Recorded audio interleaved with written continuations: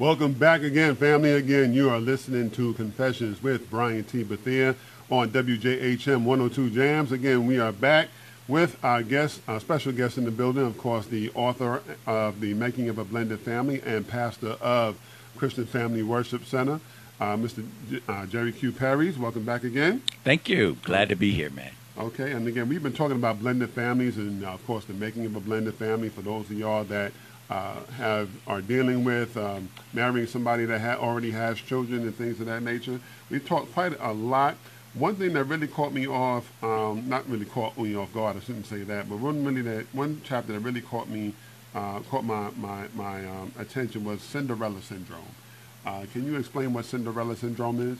Yeah, Cinderella syndrome is a story about Cinderella. Cinderella is the stepchild, you know. And sometimes in a blended family, we can make the stepchildren we don't call them stepchildren, by the way, in blended families. Right. We call them bonus kids, a bonus child. A stepchild has to me, a negative connotation. So I use the word my bonus son. So when someone says, well, who is this? And I'm introducing them, I would say, first of all, I say it's my child. I don't even use bonus. That is my child. And then in the event that I have to clarify it, I'm at the Social Security office or whatever, then I say, this is my bonus child. This is my bonus child. But in the Cinderella syndrome, when you don't have your own biological children, you have a tendency to be harder on your bonus children than you are on your biological children. Right. You let your biological children go to bed without washing the dishes, but you make the Cinderella child scrub the floor, clean the kitchen, clean the bathroom, and then they begin to have a resentment for you, the bonus parent, because they can tell that you have a difference in the way that you treat me versus you treat your own biological child. Right. Problem in our blended family growing up, and those residual moments have a tendency to flood over into adulthood. And again, a lot of times it is not how you treat the child, it's the perception of how the child feels you treat them. And you can do something and be fair across the board, but if their perception is that you have not been fair, then it comes back that becomes damaging for them. So you got to make sure, and one of the ways that I talk about in the Cinderella syndrome, one of the ways to make sure that you don't have this problem is to put up a schedule in the kitchen to say, on Monday, John does the dishes. On Tuesday, Ray does the dishes. On Wednesday, Sarah does the dishes. And when people could see in writing that it is even across the board, that takes away the perception that I'm being mistreated and they're getting away with this and I'm not getting away with that. Well, I like that. I like that. How difficult was that in your particular household, getting them to understand that, or was it not that difficult at all? Oh, very difficult. Very challenging. When you have children from different parents, it is a dynamic that's automatically there. Biological children go to their biological parent to plead their case. One of the things that we did to help our children is that we would try, after later, that if my bonus daughter wanted something and her mother said no, I would go back and talk to her mother and allow me to come out and give her what she wants, so that it would make her know that I was an advocate for her. Gotcha. Instead of me being the person that said no, no, no, no, no, because when your biological, your bonus children come to you and it's 10 o'clock at night, hey, can I have a fruit snack? No, go to bed. Go to bed. No, you can't have one. But then your biological son come and say, hey, Mom, I want a fruit snack. Well, hey, you can have one. And when your bonus child see you do that, you got problems. And so we had to try to figure out a way to make sure that we made it even across the board. Okay, was that something that you had to literally sit them down and talk with them or was that something that you just had to just take practice in order to get them to see that? We had to do both. We had to talk. We had to sit them down. We had to share. we had to do it. We just kept doing it over and over again. And again, like I said, some of that even passes over for some of them even today. Okay. Now, in regards, in regards to that, I know you talked about in the book in terms of joining the family together, and I remember there was a specific situation. How do you deal with those family members who bring repeated people or people that they dated into the family, and making sure that that dynamic works as well. If you know what I'm saying, like maybe if one marriage didn't work, then they brought in the next wife, right? That type of thing. Is that right? Yeah, I talked about that sometime, and this is for the spouse, or if I bring my wife around my family. Mm-hmm. If I bring my wife around my family, and I've had 4 other girlfriends prior to bringing my wife around my family, then my family may not receive my wife very well, because they would see her as just another person I'm bringing around, and she'll be gone in the next few minutes. Right. And so some families or some women, my wife would be offended that my family did not receive her, but it has nothing to do with my wife. It has everything to do with my choices. And so they, in return, feel the negativity of the choices that I made.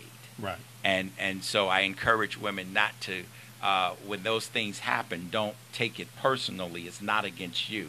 It's really about the mate who you are with, that the discussion or the thing is about. Is it also an aspect sometimes, because I know a lot of times with in-laws, sometimes the biological family can have a favorite, so to speak. You know what I'm Absolutely. saying? So yeah. Yeah. Well. That. Yeah. Because when you bring somebody into my home, Mm-hmm. and I gain a relationship with them, Right. when you mess up with them, doesn't mean that I still don't have a relationship with them. Right. And then sometimes they want you to cut the relationship because they cut the relationship.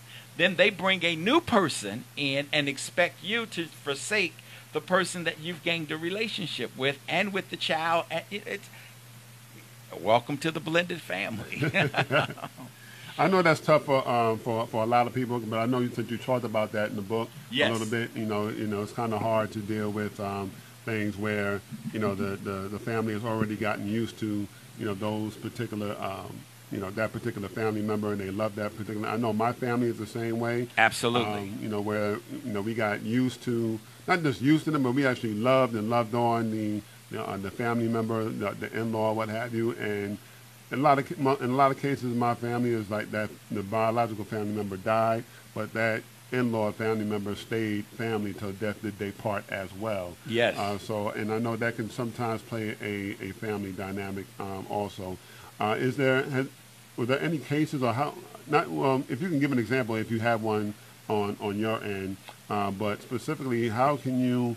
What about the issue where the child or the children try to play one parent against the other? You know what I'm saying? Especially whether it be the bonus parent and and one of the biological parents in that regard, or either it could be the case where they live with the biological parent and the bonus parent, and they still try to play one parent against the other. Well, but see that playing one parent against another happens in traditional families. If a child goes to whoever they can get what they want, they're not necessarily playing. Children do not, in my opinion, Mm-hmm. do not think that intricate. What they think about is what they want, and they find the person who can give them what they want. And in the process of that, if that's going to the father or going to the mother, they go to get what they want. And so what ends up happening in a blended family, you have a husband and a wife, bonus dad, bonus mom, and end up that the children is just going to the person who's favored them to give them what they want. And sometimes that, if I ask my bonus dad for something, he says no, then I go to my biological mother. She said yes. I'm not disrespecting my bonus father I am, but that's not my intention. Right. My intention is to get what I want. Right. And it just so happened to be disrespectful. But I am not thinking the whole disrespectful piece. I am thinking about I want this for what I want. Gotcha. You know. Okay. Now, and I definitely wanted to talk this next subject. That next subject I thought about, and I hear this sometimes, but when it comes to blended families, who should do the discipline or the physical? Well, specifically the physical disciplining, and what kind of discipline can the bonus parent do, if any at all? Wow, this is a topic that I really wanted to spend quite a bit of time on. Who should do the discipline is a major piece. I like to do this, if you don't mind. I think we're coming back next week. Yeah. I like to hold that to Absolutely. to next week. I think you should tune in to hear who should do the discipline, because if you get this wrong, this can really destroy your family. And so I really want you to really listen to what I have to share in that matter. Okay.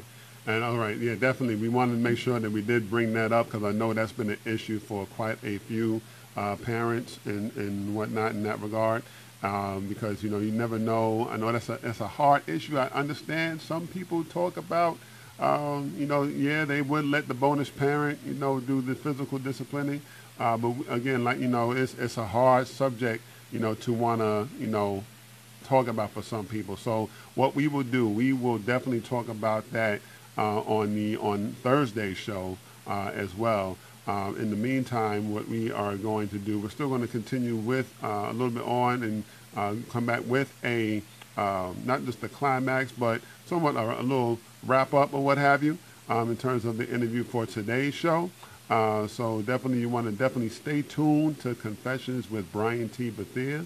And remember, please download the app on your Android. All right, download that app on your Android. Again, WJHM102jams.com for all you Android users. All right, we'll be